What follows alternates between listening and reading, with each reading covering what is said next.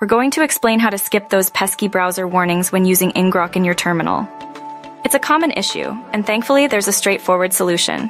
The warnings usually pop up because Ngrok uses a self-signed SSL certificate, which browsers flag as potentially unsafe. However, we're working locally, so we can generally bypass this. The exact method depends a little on your operating system and browser, but here's how to handle it. 1. Understanding the warning. The warning typically appears when you try to access your Ngrok URL in a browser. It'll say something about an untrusted connection or a self-signed certificate.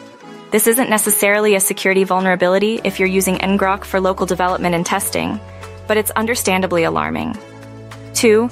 The host header option, recommended. The best approach is to use the host header option with the Ngrok command itself. This tells Ngrok to include a specific header in its requests, often solving the issue. For instance, if your local development server runs on localhost 3000, you'd start Ngrok like this. Ngrok HTTP, host header, localhost, 3000 inches 3000. This approach avoids the warning by making the browser believe the request is coming from a trusted source. 3.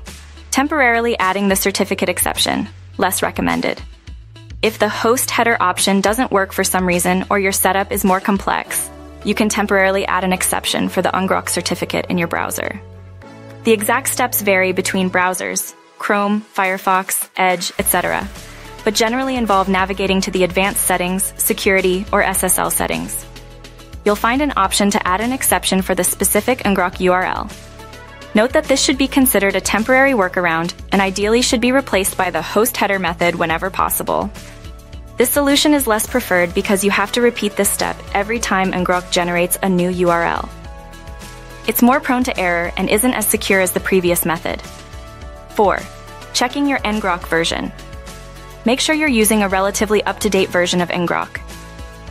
Newer versions often incorporate improvements that mitigate these types of issues.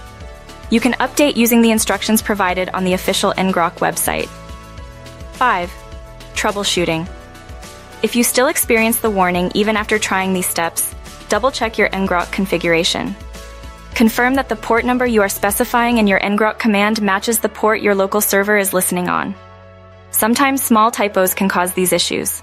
Also, be sure that your firewall isn't blocking Ngrok from accessing the internet. Remember, prioritizing the host header method is crucial.